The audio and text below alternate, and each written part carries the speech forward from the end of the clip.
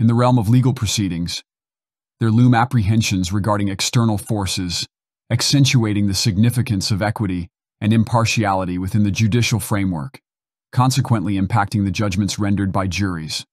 One of the jurors called up the court to inform them that she did not know whether she could actually be fair and impartial. She was asked to come to court this morning and went before the defense and went before the district attorney's office and answered questions about how she got to that conclusion. And she said, in part, that she got calls just yesterday alone from, quote, friends, colleagues, and family, quote, questioning my identity as a juror. She continued, I don't believe I can be fair and unbiased and let the outside influences not affect me in the courtroom. This hits at the heart of the difficulty for these jurors over the course of the next 6 to 8 weeks. These are individuals who, they are anonymous, yet we and the sides have some details about who these individuals are, their neighborhoods, their occupation.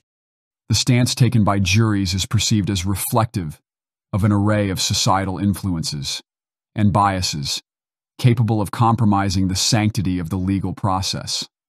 Their contention regarding the challenge in upholding a fair and unprejudiced stance due to external pressures, such as solicitous phone calls from acquaintances, colleagues, and kinfolk, casts doubt upon the anonymity of the jury.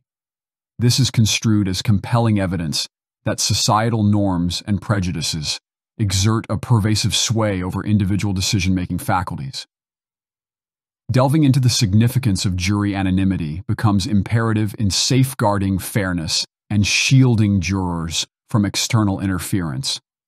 Equally paramount is the safeguarding of the procedural integrity of juries, evincing concern over the public scrutiny of jury deliberations and the potential sway of societal pressures.